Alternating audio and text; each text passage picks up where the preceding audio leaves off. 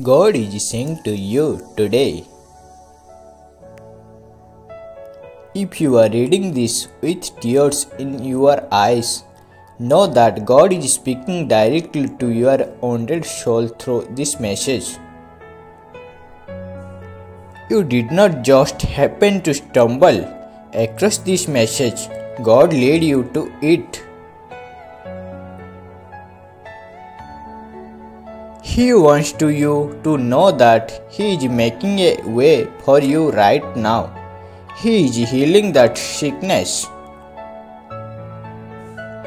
He is going to give you an opportunity that you have never had. He is going to heal you strained relationships. Stay in faith because your breakthrough is coming. Being still and taking time to listen to the voice of God is so important in your work. It will save you from making the wrong choice. It will save you from making the wrong decisions.